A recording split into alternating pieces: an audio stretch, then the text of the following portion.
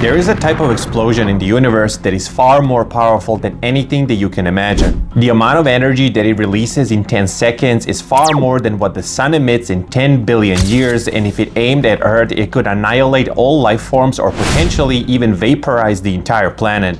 This monstrosity is known as gamma-ray bursts or GRBs. They occur when a giant star collapses into a black hole or when two neutron stars collide, sending short but powerful gamma radiation across the universe that is quintillion times brighter than the sun.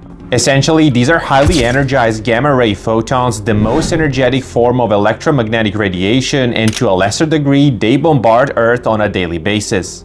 Now, a planet vaporizing scenario is unlikely, but a GRB aimed directly at Earth from a few hundred light years away could strip the ozone layer, leading to atmospheric changes such as global cooling, acid rains, and mass extinction. Now, although scary to think about, there are no stars in our neighborhood that are expected to produce GRBs anytime soon.